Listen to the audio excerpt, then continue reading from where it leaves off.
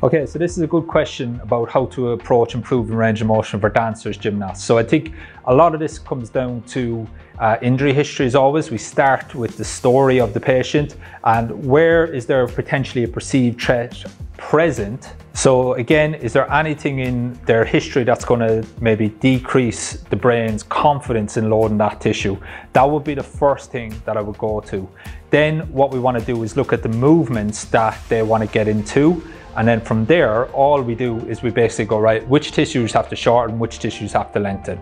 And then from there, it's a case of either showing the nervous system it's safe to tolerate load, or we just basically put them in these positions and we can use the respiratory system as well to actually desensitize the person's perception of these positions. So that there's a whole host of options that you have to do, but the most important thing for me is we have to clear up any perceived threats present or any inability to tolerate load. So again, I don't think it's as simple as it's either a mobility or a stability issue. I think it's always a combination of both of those.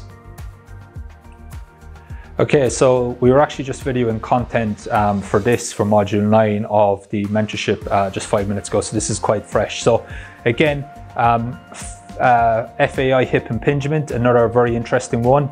We'll have to have a very good understanding of what is driving this. So obviously when we bring the hip into flexion, there's a lot of tissues that have to have an ability to let go, to relax, to lengthen. There's some tissues that are going to have to shorten. So the interesting thing about this is we can change the pelvis position, so how the pelvis is sitting in relation to the femur, okay, very, very easily by manipulating how the rib cage is moving. Okay, so it's not just as simple and what I used to do initially was let's get a mulligan belt and let's distract the hip and show we'd get a little bit of a short-term change in hip range of motion.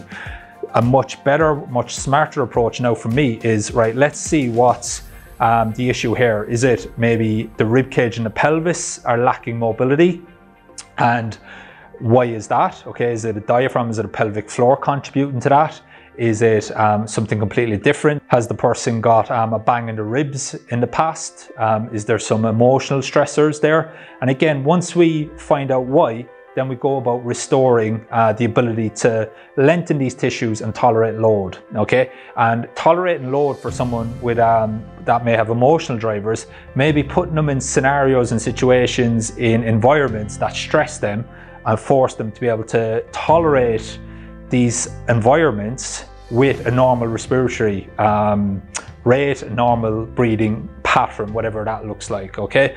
So for me with FAI, I'm looking a lot of what's happening at the pelvis, at the rib cage. I'm looking a lot of what's happening at adductor magnus. I'm looking a lot at all the other tissues that are contributing to that movement of hip flexion, hip internal rotation. And again, specifically to the person, we're going to get a lot of clues in a subjective assessment. So it's not just a case of do this, this and this. We have to understand your story and your injury history.